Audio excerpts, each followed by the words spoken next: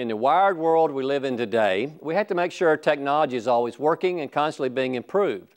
In 1998, the Kentucky legislature passed House Bill 1 that called for the creation of a program of distinction at each regional university. To meet the country's growing need for telecommunications, Murray State took the opportunity to create the unique and award-winning program of Telecommunications Systems Management. In creating that, we had a program at the bachelor's level and also a program at the master's level. Those programs are unique to Murray State, and no other university in the state of Kentucky, and very few across the country, have a program that resembles the TSM program. In particular, our master's program is available entirely online.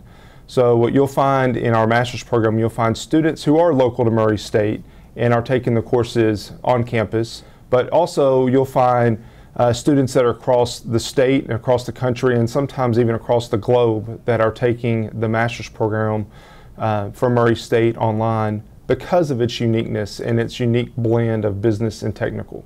It is truly a cross-disciplinary program, so that when you look at the College of Business, there is aspects of TSM that tie into just about every department, because there are aspects in telecommunications systems management that really cross over most departments within the College of Business.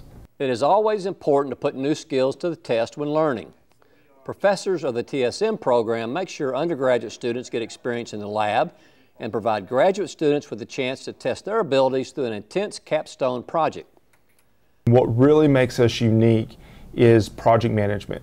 You're required to have a course or so in project management, and then we have a capstone course that allows you to take what you've learned both in the project management classes, the technical classes, the business classes, and put it together in a case study competition where you are put in teams and respond to an RFP as if you were a real business going after a project in the real world. And not only is it a grade and required for you to graduate the TSM master's program, but it also is a competition so that the best team from Murray State goes up against teams from other universities in a national case study competition. In this past year, Murray State won the national case study competition. We're competing against 20 other schools. We're competing against the likes of Purdue and Texas A&M.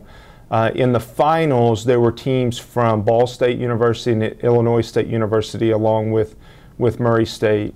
And a little biased in my opinion, but we were by far the best team and obviously won.